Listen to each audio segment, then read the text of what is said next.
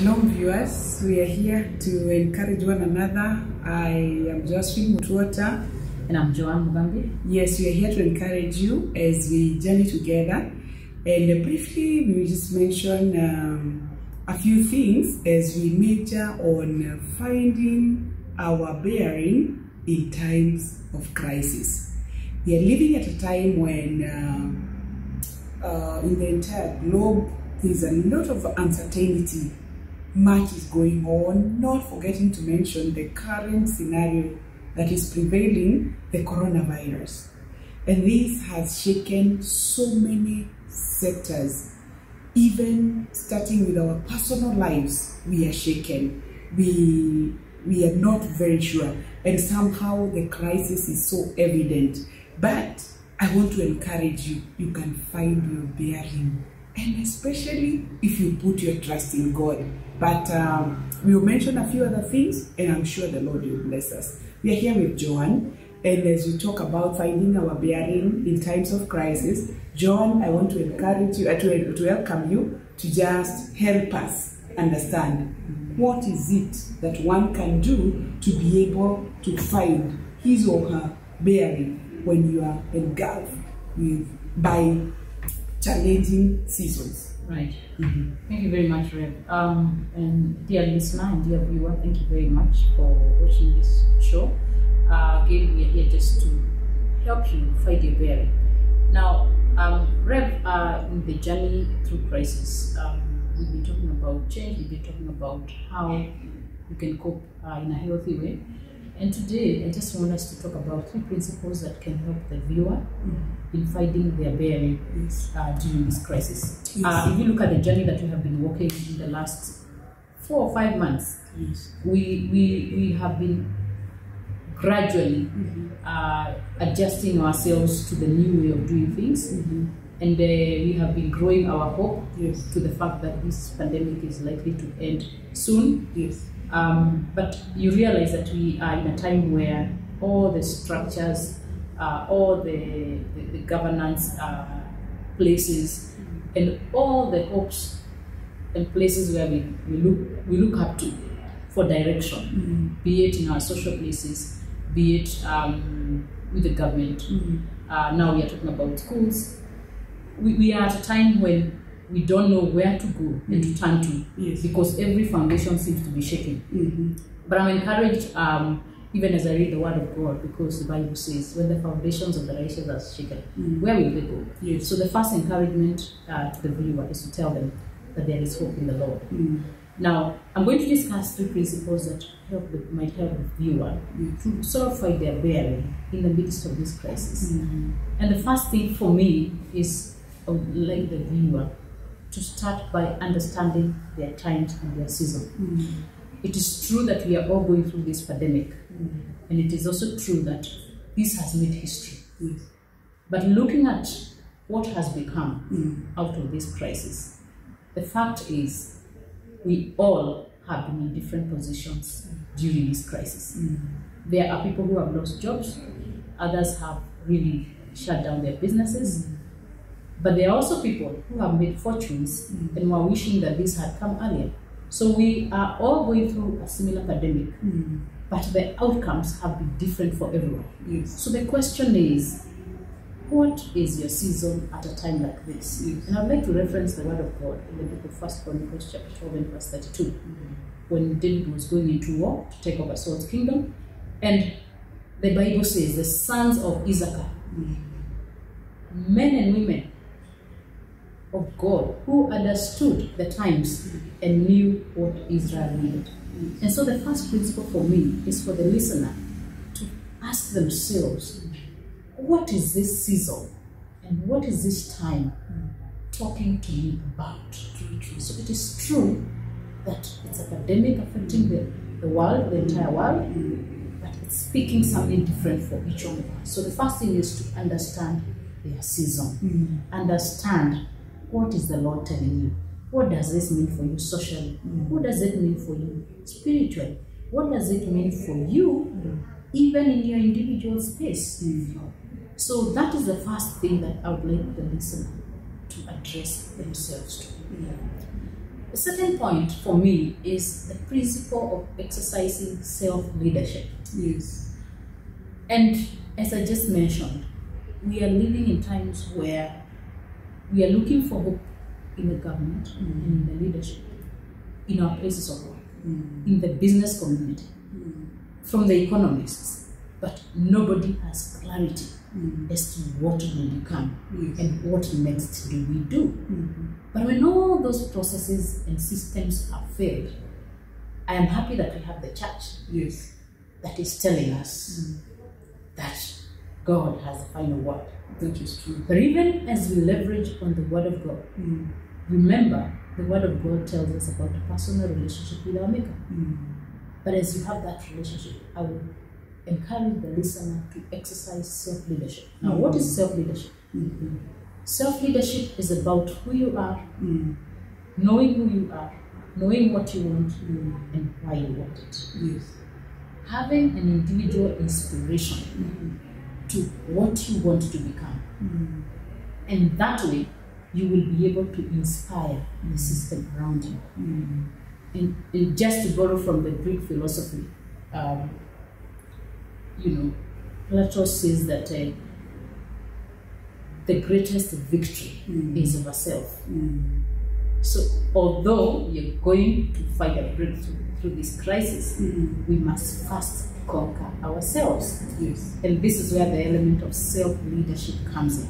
Yes. And if you read from the Greek philosophers, they talk about the rhetorical triangle. It talks about the things you need to deal with for you to really know that you are in control. You are leading yourself, because you cannot lead others if you are not leading yourself.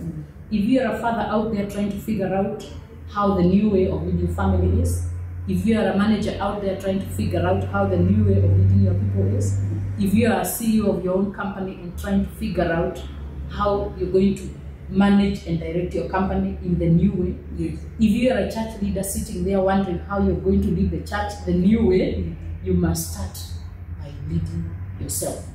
When you talk about leading yourself, Joan, I would also want our viewer to address ourselves to some misleading teachings that are going on, and especially to our young people, when they hear people talk about leading themselves. They don't want to be told anything. In fact, we are living at a time where when you want to guide a young person, or let's not just talk about young people, let's talk about the human race. When you think about leading yourself, you assume like there is nobody who can direct you. A time like now, where some young people are deciding, I want to do this, yet the parents can see this is against the way of life that you are supposed to be exposed to do. So I would want you to expound a bit about leading yourself, and also the three aspects that you are mentioning, so that we can revolve around the same and trace our bearing. Right. So thank you, Rev. And it is true that we are having what you're referring to is broken leadership. Yes. About selves and the systems we exist in. So the parent, the child, and even ourselves. Yes. We are finding ourselves in a situation where you don't know what to do, so you do anything. We are finding ourselves not able to follow the norms that we were used to. We are finding ourselves not sure whether you want to go to church or not. Yes. You don't know what your reference is. So maybe I could go back to the Greek philosophy that talks about the three pillars of self-leadership. Yes. Now, in terms of how you lead yourself, you look at three things. The first thing is what we call the ethos. The ethos are about your ethics. And it doesn't matter whether you're a young person or whether you're an adult, a parent, or so old. The ethos are about your ethics, integrity, honesty. So in the middle of the crisis, ask yourself, is what you are doing and how you're moving about, is it honest? Is it something you would consider as living with integrity? Is it in line with your ethics? Yes. That is the first point in your compass. Yes. Because the triangle, the 3 points are actually your GPS. Is it in line with what you're taught as a Christian? Is it something that is of integrity? Is it honest? If you're conducting business the new way, if you're parenting, if you're a youth there, doing things in the new way, or just doing things to cope, is it ethical? Yes. Is it honest? Is it what is in line with the Word of God? So that's your ethics. The second thing about self-leadership is what we call the pathos. The pathos have to do with your passion. What do you like to do? Yes. What is that thing that makes you tick? What is that thing that makes your energy go up? What are your hopes? What are your fears? You search yourself and find out in the midst of the crisis, am I finding time? Am I focusing on what I like to do? Am I focusing my energy on what I like to do? Or am I focusing on my fears? Am I focusing on the negative? Am I building on my hopes? That is what the pathos are about. Yes. And the last part of that triangle is what we call the logos. And just like the word says, it's about logic. Whatever you're doing, what are the facts and the reasons behind what you are doing?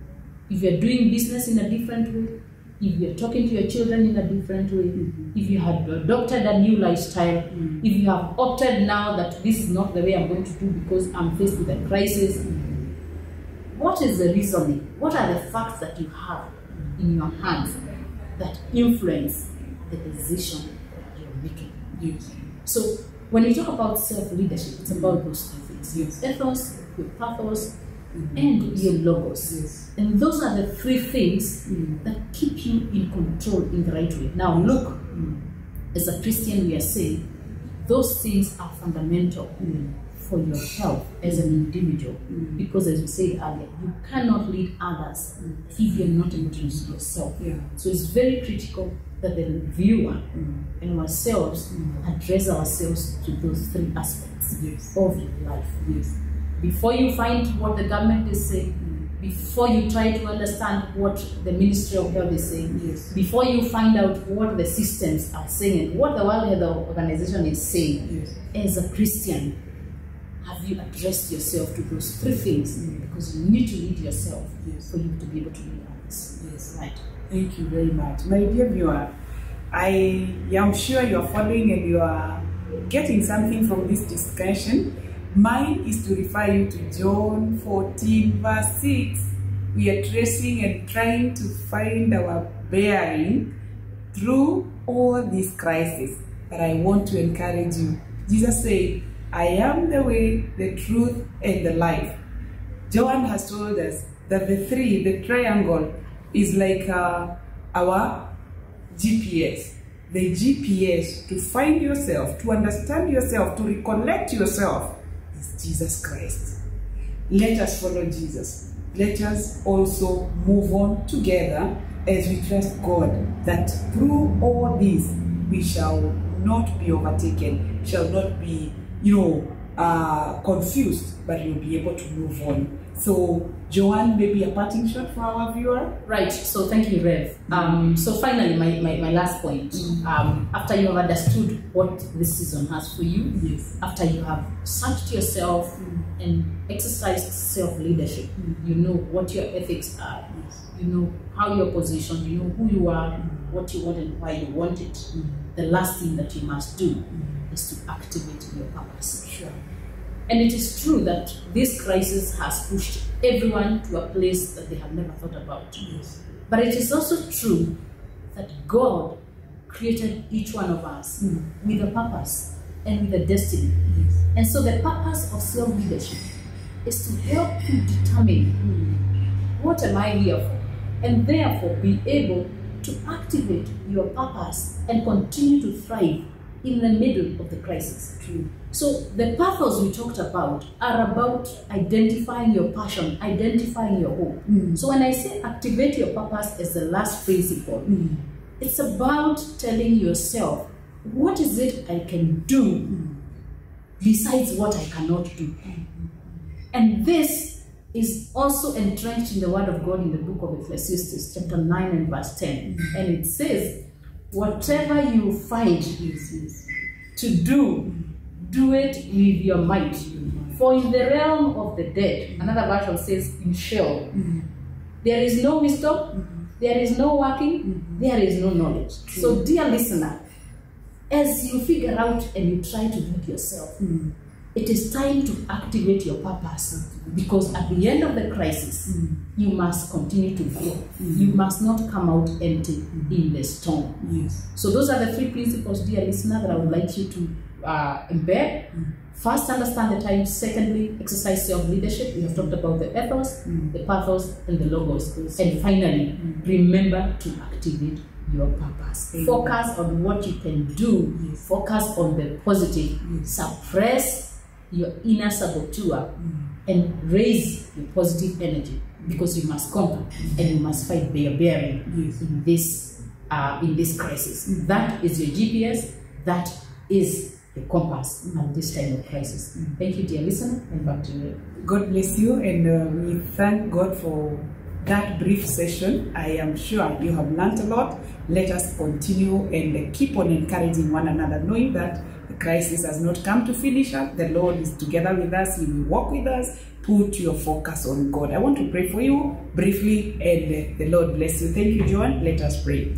Lord, we thank you for our viewer. We thank you for the 3 principles that you have taught us today. Help us, oh God, through Jesus Christ, to locate our bearing and to know that we are not alone, but God, you are on our side. Bless us and be with us. For this we pray in Jesus' name. Amen. God bless you. Have a blessed time.